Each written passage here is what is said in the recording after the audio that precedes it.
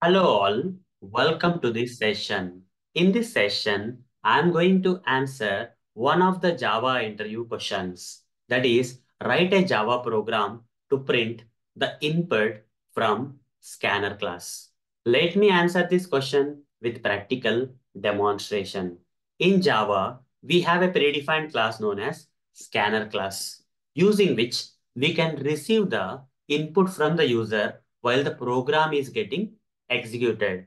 In this Java program, have to print such kind of input that is received from the user while the program is getting executed. Okay. And how to receive this input in Java programs? Scanner class. Okay. All these things I'm going to practically demonstrate now in this session.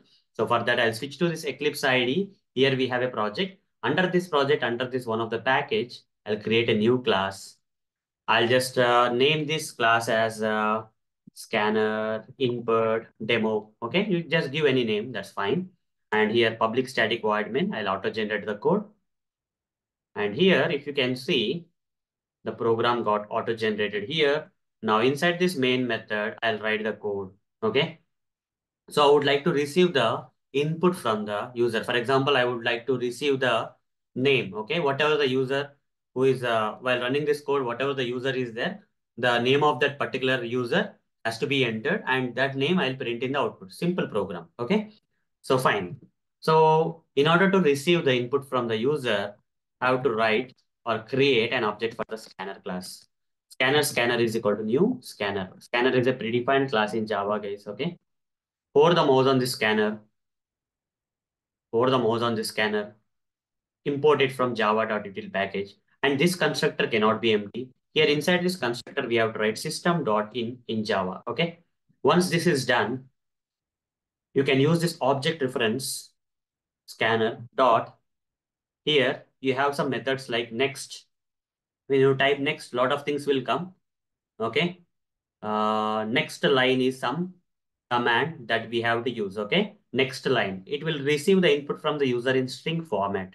Okay. Just select this next line, which will receive the input from the user in string format. Because in this program, we decided to intake the input in the form of name and all. Name is generally in string format. So I'm just choosing next line.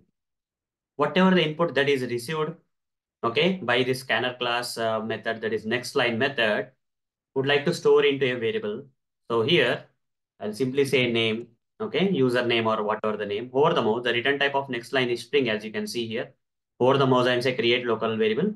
The return type of the next line will get added to this name. Okay, fine. Now we got the name. Okay, while running the code, user will input some name and that name will be stored into this name. Okay.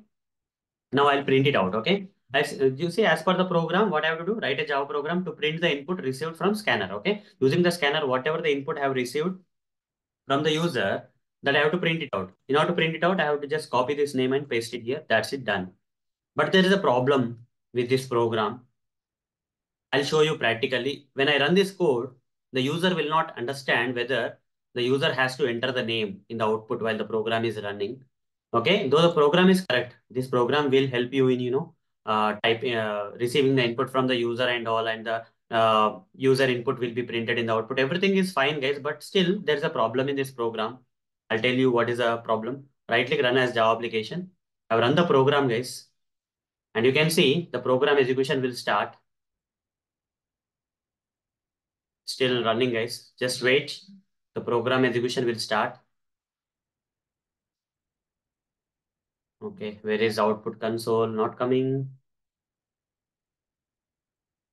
Okay, the output console was, closed somehow. So what I did is like I just went to window and select show view.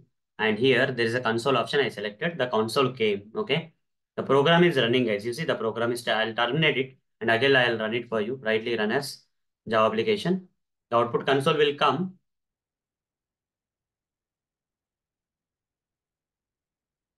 The output console is there and it is program is running, guys. But here it is asking for the input. As you can see, there is a cursor blinking out, but the instructions are not good. This what is the problem I was still talking about. Okay.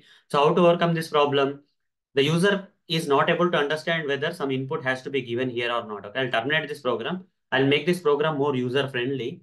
So though this code is right, it will receive the input from the user in the string format and all, but still there is a problem where some directions are missing. The directions are, before accepting this input here, just write down some print statement for the output purpose. So this particular text will guide the user in entering some text. Okay. Enter your name, let's say. Okay. Like this. I'll just give something like this. Save this and run this code, guys. Right click, run as Java application. Now you see in the output, everything is fine. Enter your name. And here you see cursor is blinking. Here I have to enter my name. Let's say I'm entering my name like Arun Motori.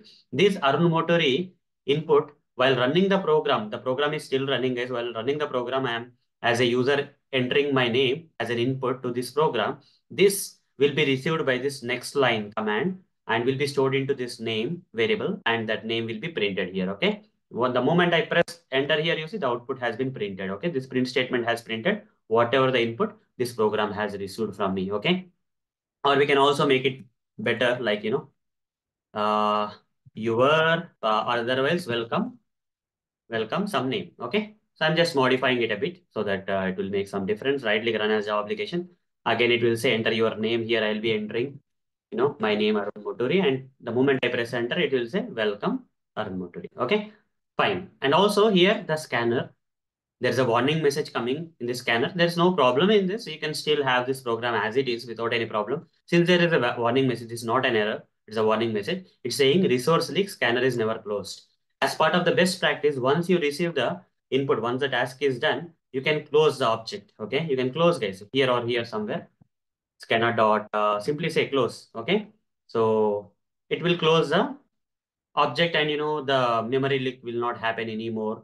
Again, the default mechanism of Java in cleaning up the stuff, okay, of the memory, unused memory. Okay, all these things are not required. As part of this practice, once the task is done with the scanner, you can close the object so that memory leak will not happen anymore. Okay, so this is the code, guys. This is the code that we have to write in Java for intaking the input from the user and printing it in the output console. Whatever the input that is has been taken, that can be printed in the output console with the help of this program. And here in this program, we have used a class known as scanner class. Okay. So this answer for this question, guys, write a Java program to print the input from scanner. Okay. So I'll just copy paste this code. Okay. I'll just copy paste this code. Fine, code, and then here I'll provide the code. That's it. So this is what is the session all about, guys. Is all the answer for this particular question, one of the Java interview questions. So that's all for this session. Thank you. Bye bye.